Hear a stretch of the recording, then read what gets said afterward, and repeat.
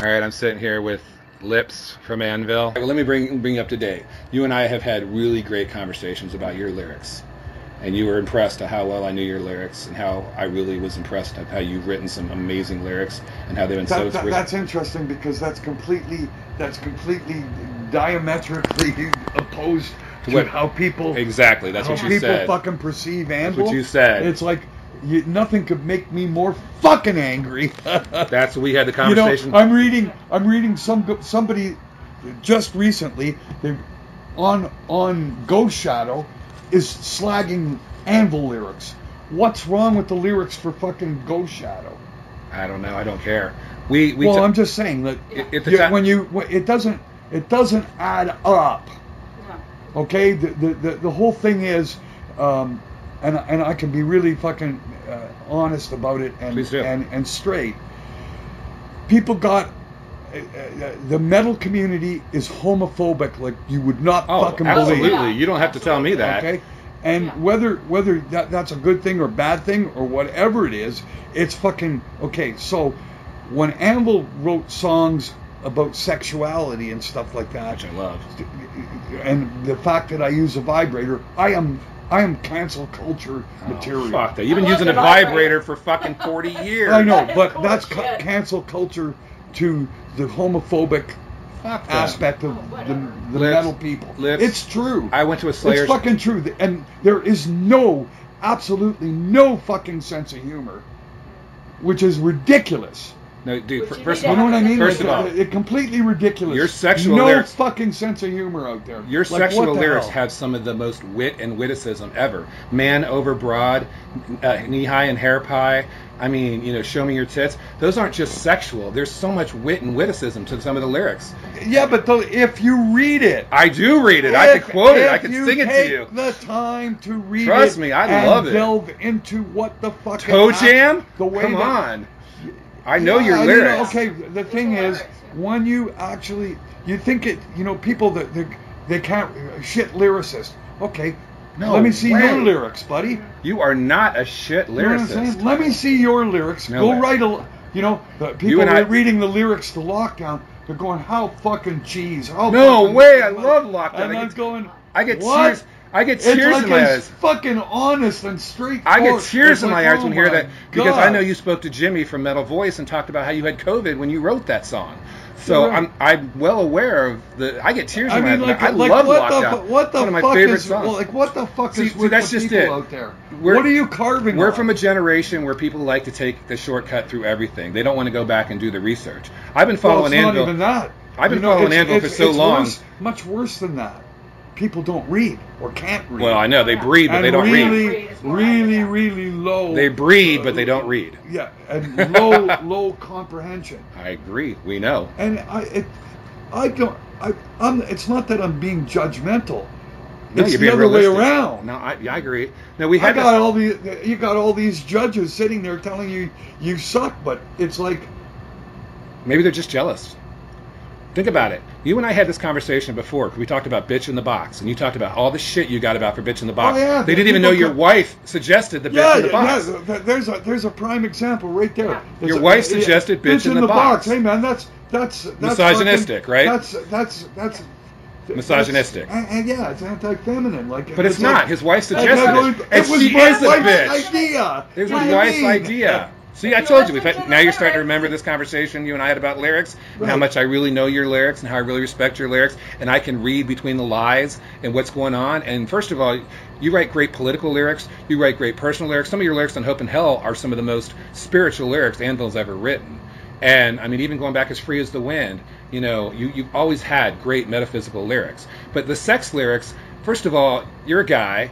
You grew up in the 60s and the 70s where sex was more prevalent and more open, and people were more like in your face with sex, and so Kiss did it, So why can't Anvil do it? You named the band Just Kiss. You named like them all. Like what the fuck? You named the band. You named the band Anvil because you couldn't be called Lips because of Lips Incorporated because of Funky Town. Right. So I mean, people don't know the history behind it. So they see a song like Lockdown, they think, oh, he wrote a song about COVID-19, not knowing the man had COVID-19, not knowing the inspiration that came because they couldn't tour with Legal at Last to the point that they put out their best album since Hope in Hell, not realizing that some of these lyrics. I mean, when you listen to songs, I mean, I've listened to this album so many times it's ridiculous.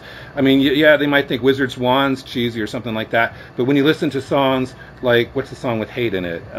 So someone to hate. It's so true. First of all, I think of Donald Trump because he's someone I want to hate, and then you have a song Down the Rabbit Hole, and I think that's what so many people have done. I mean, I was up till 4 a.m. last night watching the trials, about January 6th because there's so many people who've fallen down the rabbit hole. Okay, are you the same guy that we sat in front of that church? Yes. Yes.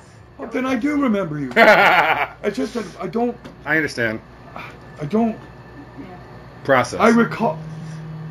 Yes, you're my only fucking lyric fan in the whole fucking world.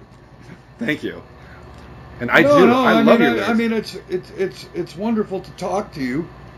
I'm saying it like it is. It's wonderful to talk to you because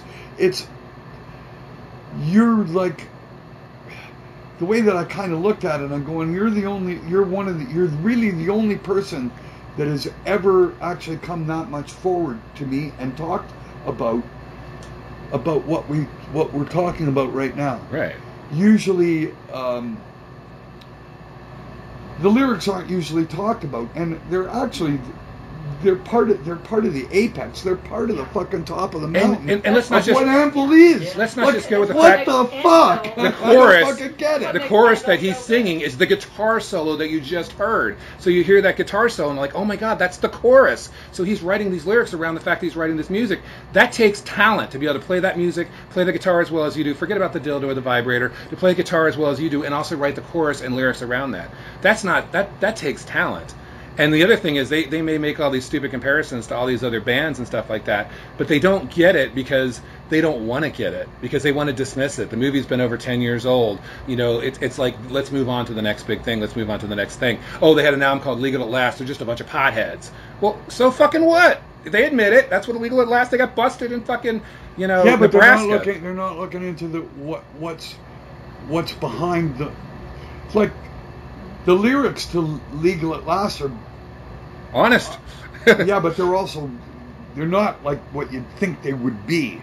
Well, you guys got busted in Nebraska just because you crossed the border, right? Yeah, but you could have written a song Legal at Last and talked about, smoking this bud and smoking that bud and right. this, that, the other. That's not what it's about. It's about the actual, we got to take responsibility for and the government. The government is giving, and it's another human vice. Give me doctors good advice, just another human vice. That the government's okayed. Those are the lyrics. What the fuck is wrong with saying that? Right. I mean, so long. To even put that into it, the way that it's really fucking difficult to be straightforward when you write lyrics and not be cheese, but have depth. They do have depth. That's really fucking hard to do.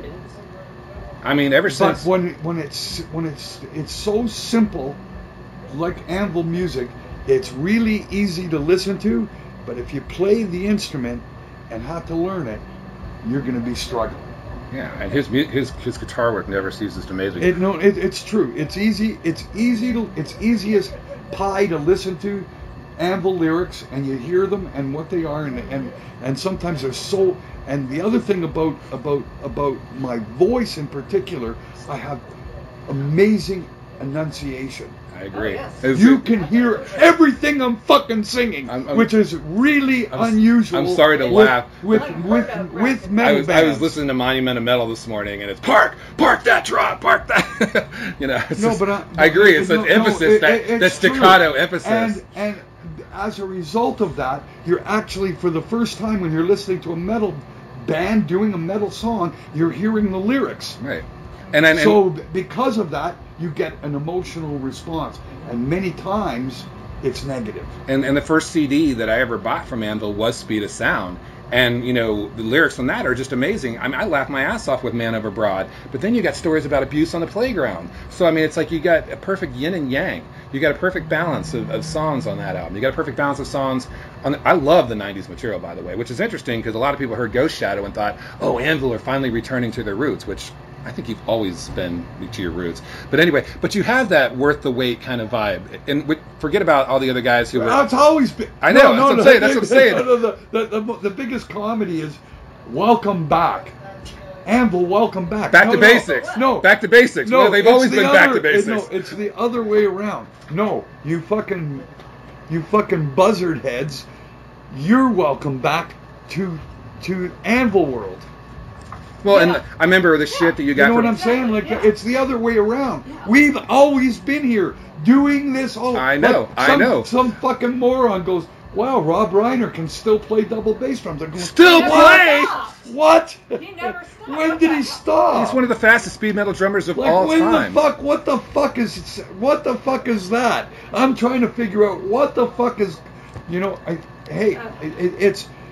it can be frustrating, but at the same time, it's very gratifying because, okay, welcome back. Okay, thank you. And speaking of welcome back, what can I say? It's for you to discover. Well, I can't make people. I can lead them to the fucking lead the horse to the water. I can't make them drink. But it's just the way it is. But let's take a little tangent from that, and we know how much I worship your lyrics. But let's talk about the music too, because you guys have wrote. And I don't know why you call it Gomez, but you guys have written basically the sequel to Swing Thing 2, showing your versatility and talent outside of metal, showing that you have jazz fusion style people don't listen to Anvil to hear songs like Swing Thing and to hear but they don't. Gomez. They also don't understand that those are places that we brought it right out. Because Gomez just blows me away. I don't know why it's called Gomez. Okay, but let me explain. The real truths are. To me, it's Swing Thing too. Sorry. The real truths are.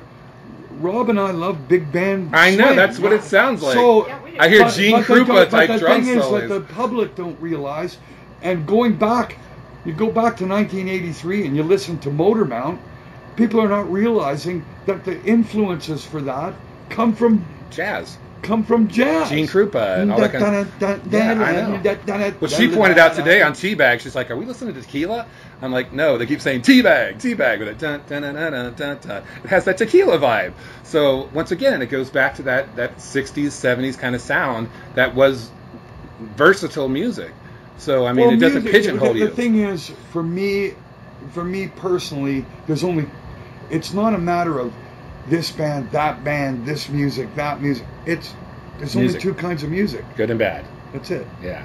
Either I like it or I don't. That's it. And I don't give a fuck there you go. He likes it or he doesn't. What the brand is or what the label is or what the genre is. That's your fucking business. To me, I fucking love Lady Gaga. Me too. I fucking love her, man. She's got a great sense of humor too. Oh, everything about her, it just says over the top. You deserve. So back to the music you've written and the music you've constructed. I am curious to ask, did Christopher help write anything off the new album? Because he is such a fantastic bass player. Well, and his musicianship the way that you see, the thing is, because of the way that everything worked its way in the past, where I've had musicians and I gave them royalties and wrote them in, I decided I'm finished with it. Okay. And Christopher's okay with that? The best explanation is, you know, when Metal on Metal got used in The Simpsons, Dave Allison got royalties for it. Oh. Okay? So how do you think that feels to me? That sucks, because he didn't have anything to do with that, other than just playing it live. Well, the other thing is, it was a redone version, but his name is in with the writing, so he gets royalties from it.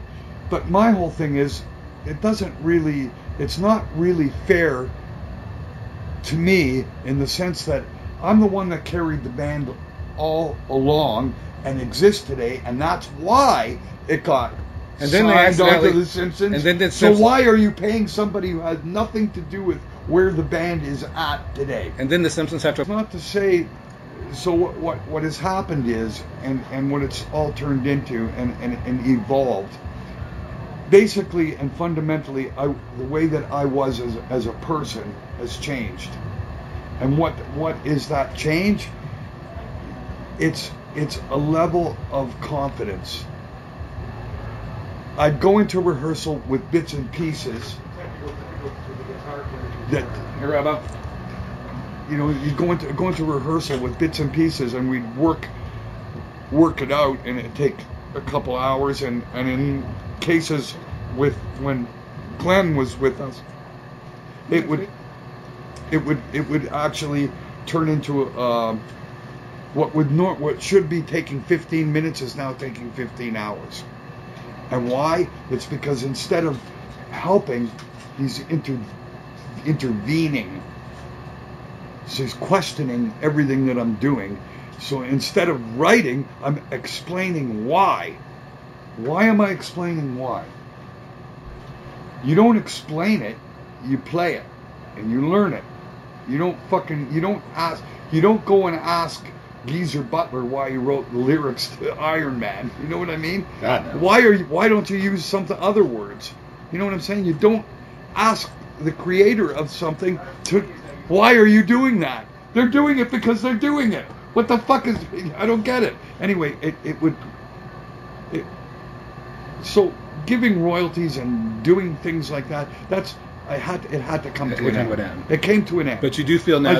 So what? And how did it come to an end? I go home, I sit in my room, and I write the song top to bottom. Okay. That's what it's turned into. Fuck doing it at rehearsal. Fuck that. Okay. You know, and it was driving Rob crazy because I come in with 30 different riffs, and he'd have to pick one, and he's going, dude. Instead of doing that, why don't you come in with something completely prepared? It'd make it a hell of a lot easier. And I imagine during COVID, you were just fully inspired because you had nothing better to do, just around. So what it turned into is like, okay, you know what? I'm gonna stop driving you crazy, man. I'm gonna come in with finished shit. So I come in with finished songs, top to bottom, my part, and my part goes from the beginning to the end. Everybody else is the accompaniment to that. Okay. And that's what it's been all along. But the way that I'm bringing it in and I'm generating the stuff on the floor as it happens, they feel like they're part of its writing, but they're actually not part of the writing. I'm doing it, but I'm doing it while you're there. But that doesn't mean you wrote the song. Right. And that's where the discrepancies. That's why the guy talks about it. I co-wrote. No, you were there when Lips wrote it, but you didn't actually write the parts. Right. And you gave him a hard time all through it. That's what you did. You didn't really write any parts. Right. And that, would you say now with Christopher and the band? So what's happened is because of that change and the confidence, I know exactly what I'm doing. Like I've actually finally come to the complete conclusion. I know exactly what I'm doing. I know when I write a piece of music, I know where the verse is. I know where the chorus is because I'm the fucking singer. You're the source. It's not like I need to co-write with a singer. I am the singer. Yeah, you're the source. So why am I going to a bass player, the accompaniment instrument, and asking his opinion? Why? Doesn't make sense, does it? When you stop and think about it, doesn't make sense at all. I understand, totally. You're asking the accompaniment instrument for ideas. That's not how you write. You write because you're writing a song. So this is what's changed, and what has changed, particularly more so in the last, for Legal at Last, for Impact Is Imminent, and now even for number 20 that's sitting in the can waiting. Jesus. I wrote everything. Another 14 songs are sitting waiting right now. So what am I doing? I'm writing lyrics. Right now, as we speak, I'm writing lyrics for the next album. That will be for the next album. That's what I do, you know. So, but where I look for things, like I'll sit and I'll have a discussion with Chris and Rob, and I go, I need 2 syllables, 3 syllables, or whatever, right? Just give you an example, okay? Right. The other day, I went and I started writing a lyric, and I need a 3-syllable title, and it's we had a riff that goes and that's what it does, and it repeats. So I need 3 syllables. Dun, dun, dun, dun, dun, world of fools, right? That's awesome. So, that's a title. Okay, so, but in the discussion we figured I need 3 syllables, and then either Rob or Chris went world of fools. So I went, I like that. Okay, I'm going with that. That's awesome. And that's how do you do it? You keep looking for something that fits. Oh, absolutely. Fits on the riff and then you go, yeah, that suits it. Okay, that's what the lyric is. So, and then it just turns into something. So the way that the music is already written. How this is going to fit on the music is yet to be discovered. Right. Because I'm not here singing. I wasn't, at the hotel that when we were writing this, I didn't have my multi-track system with the microphone, and I'm going to try and fit all these lyrics and adjust it and make it work. I just went, you know what? Sometimes it's just better fill the page with a bunch of ideas, and then I'll sort it after. So what did it end up? Repetition of the same mistakes, never learning what it takes, desperation to lay blame, empty excuses, it's always the same, forgotten morals of a distant past, the burning embers that never last, misinformation, the pack of lies, misinterpretation, no one complies, integration may be the desired state, cavemen's computers, time's too late, cancellation of historical facts, truth falls between the cracks, intimidation to enforce their will, taking medicine, swallow the pill, confusion caused to misdirect, manipulation, and a way to reflect. That's amazing. It's awesome. How can anybody criticize you for your lyrics? My little world is I'm already getting ready for the next album, and here we are talking about this. It's bizarre. No, I do. That's brilliant. But the whole fucking thing is about confidence. And I've really gotten to the point where I'm going, I got a grip on this now. Yeah, you do. Like I really do, late in the game, but you know what? It's probably more important at this point than it's ever been, because everybody's going to be so judgmental because it's an old fucking guy, right? Can he still do it? And listen, the pressure never ever ends from day one till the day you die as a musician. You're always proving yourself, always. Even when there's nothing left to prove, you're still proving yourself. So it is what it is, and that's what it is, right? So yeah, we're wrapping it up. But I want to thank you so much for sharing new lyrics with me, sharing your I don't know whether. No. Well, this is the other thing. I'm sorry. I'm sorry. Sorry about that. Are they already? And we can talk about it, and it's an interesting. Is Midnight Hellion on? A really interesting thing. A good 35, 40 years ago, I was my first marriage, right? Oh, your first marriage, okay. My first marriage, my first wife was very intuitive. Oh, okay. So was my wife. Very, very intuitive. I mean, it didn't work out, and why the reasons it didn't work out started too young. Well, yeah, you know what I mean? That's the problem. Maybe it would have been different if it hadn't been that way. But when you start a relationship at 14, by the time you're 30, 14, yeah, by the time you're 30, you've cooked it. Yeah, and that's what cooked it. Anyway. It was the failure of Anvil. That's what really cooked it. I'm just being straight up fucking true. I so appreciate you know, your honesty. what happened was we were rising, and she was right there by my side. And then, you know, when the choice between Johnny Z and David Krebs, and we ended up going with David Krebs, which seemed like the right thing to do, because after all, he managed Ted Nugent, Aerosmith, Scorpions, Joan Jett. I mean, the endless list of fucking... And Johnny Z was struggling to get Anthrax. And Johnny Z is struggling to even get anything God rest his happening. soul. And this is even previous to Anthrax. Oh, yeah. So, at the end of the day, the way that she perceived it is like, I'm out of here. But... And you know, when you look back at it, you can see why. I can understand it. It's just enough is enough. Aside from other reasoning, and there were other reasons, but if nothing else, that was a major one. It's just like all this and this is going on. I can't go through it all again. Understandable. You know, understandably. So, but in that day and age, her outlook was, you got a bass player and a guitar player when you really only need one guy to do that job. She was right about that. She said you need a fucking top-notch bass player who can sing, and you're not going to get that till way later on. And the reason being, you need to build your credibility, and then you're going to get somebody of high quality because it's going to be worthy for them to join.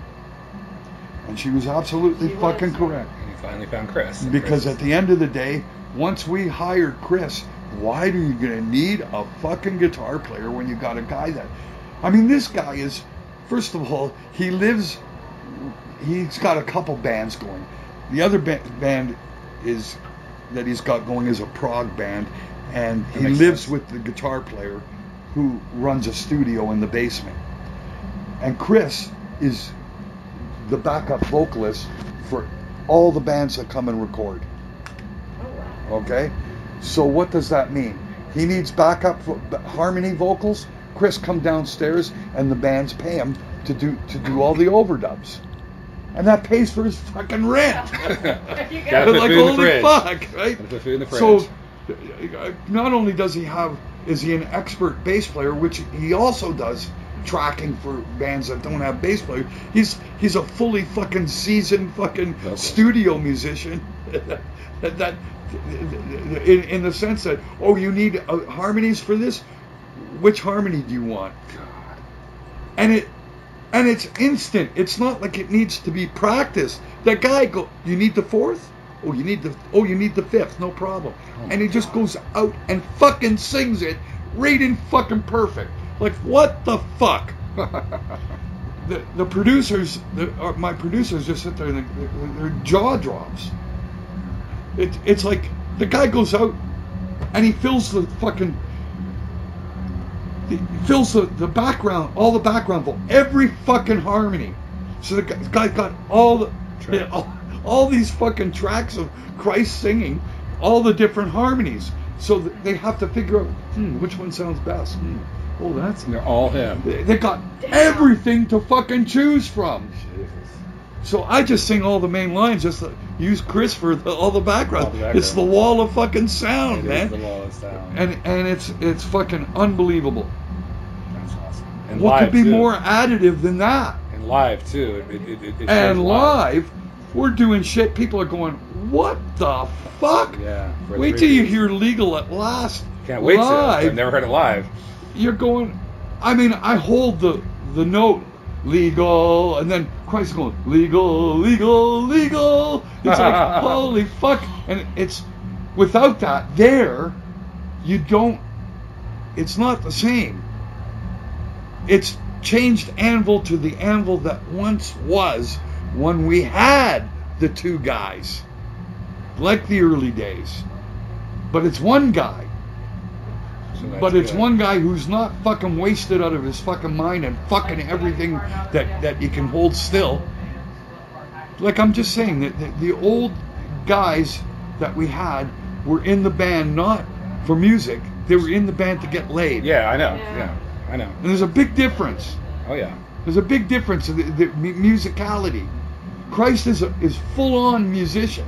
Yes.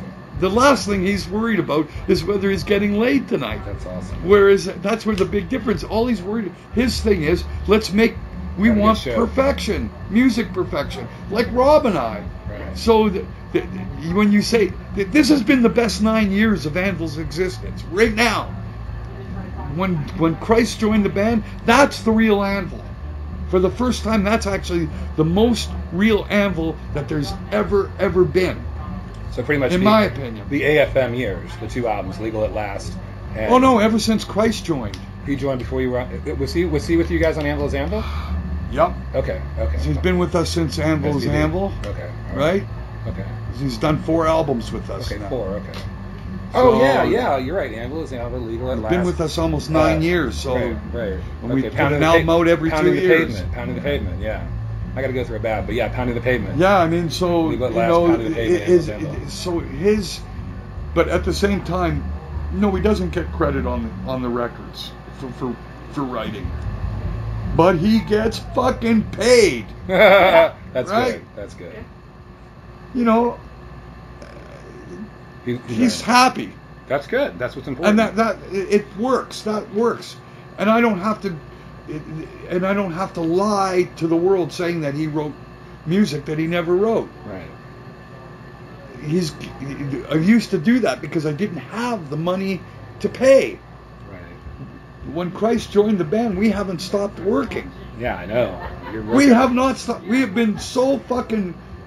We have flourished so much since he joined the band that like no other time in our career. That's awesome. It's been 15 years since I did a food delivery. That's awesome. Oh, wow. Okay? Like you do in the movie. I mean, that just says it. Doesn't that say it all? Yes. It does. Yes. You know, and people go, hey man, they could have been bigger. I don't want to be bigger. I'm very fucking happy. I'm making a living doing what I love. That's what I want to hear. And I'm playing all over the fucking world. Fuck you. You want me to be AC/DC? You're fucking dreaming. We're not a commercial band. Never were. Never wanted to be. What kind of fucking judgment is that? Not even close. You are not AC/DC. Like it doesn't even make sense. It's like I read, hey man, had Anvil. What would Anvil sound like with a real singer? Oh my God! Holy shit! And I sit there and go, then we wouldn't be Anvil, would we? I can't imagine Anvil. Like what is a real singer? What is the criteria? What is a real singer? You are the vocalist. So it's like there are real singing guys. Halford back in the day. Bruce Dickinson, I would classify as also a real singing metal, real singing. Yes. Halford, only to a certain degree. Yes, back in the day. He's also falls into the category of character. Right, absolutely, he has to. Having said that, the biggest Ian Gillian, also character. Oh, you think so? Okay. Yeah, I don't. There's a limitations. Okay. Yes, he's got the ability to scream. Is he really? We like his voice, but it's a character voice. Okay. Closer. Very, very close to being a singer. Yes, he did Jesus Christ Superstar. He gets my approval in the sense. Yes, you're right. I will agree. Ian Gillan is part of that. Is Ozzy? No. No, God no. But anyway, thank you so much. Anyway, there's a lot to be said about what we're talking about. But and I'd love to continue. But character singing is by far the highest caliber and the most identifiable. And synonymous with metal. And synonymous. So when you hear Lemmy, you can't imagine. Motorhead you don't without him. say what would Motorhead sound like with a real singer. It wouldn't be Motorhead. And I agree. How can you say Motorhead without Lemmy? I agree totally. Like fucking go away. Like Anvil without lips is not Anvil. Amen. You know. Certainly Judas Priest without Rob Halford is not Judas Priest. Amen. They tried it. It didn't work. No, it did not. They got it sound alike, but no one accepted it, did they? Nope. Yeah. Nope. And that... Queensryche without Jeff Tate's not Queensryche. and most of what metal is the identity of that voice. It's not how great the guy sings. It's the sound of it. that you immediately go, I know who that is. Exactly. And that's what the whole fucking thing is. It's like having the brand name. It's the audio of the brand name. And I played Impact Is Imminent at least a dozen times today, and your vocals and your singing are synonymous. I can't imagine anybody else doing those vocals, and I can't imagine anybody else playing that guitar, and I can't imagine anyone else even being an Anvil other than you and Rob. So. You know, and the other thing is, truth be told, I'm being of the Jewish faith. Okay, you are trained to sing. Oh yeah, yeah. Why? That's what a bar mitzvah is. Yeah, exactly. You don't realize. People don't realize. Well, you got to do all the prayers and stuff and all the prayers. Well, no, you have to learn a different language, or you got to read the different language. But not only. Here's an interesting and very interesting thing that maybe the people don't know. Don't you have to sing the Talmud? When you learn your prayers or how to read that stuff. Right. There are musical notes that are written. Yeah, right, for the Torah, absolutely. Well, not both the Torah and the Talmud. Haftorah. And Haftorah. They're two different segments of the prayers that get read during your bar mitzvah. Right. But you're taught musical notes. Absolutely. And they're not really musical notes. They're riffs. Paul Stanley's talked about that. So is several other members of. Yeah, they're musical riffs. Like absolutely. There's a little diamond shape that goes over, and that particular one, and they have names, and that one is called Revi. Right. That musical note is called Revi. How is it? Revi. That's how that is sung. That little riff melody. So to a certain extent, while you sing, you're praising God. So when you might never sang or read that Hebrew lettering, but you see that little diamond, and you know how to sing that word. That's awesome. So you're getting you get a musical education from learning your bar mitzvah. That's awesome. Whether you wanted to or not, it's the only way you're getting through it. Awesome. So I'm just saying I'm trying that to. there is 5 times. There's a lot of different aspects of stuff that people never talk about, or that never get talked about. And I'm not saying it as boasting, bragging. I'm just talking about it as actual fact. That's all. Well, obviously, it's such an honor to share and talk with you. I'm so glad we got to do this again. It means so much, and I'm glad you remembered me now. We talk about the lyrics. Oh yeah, no. All good. Only one person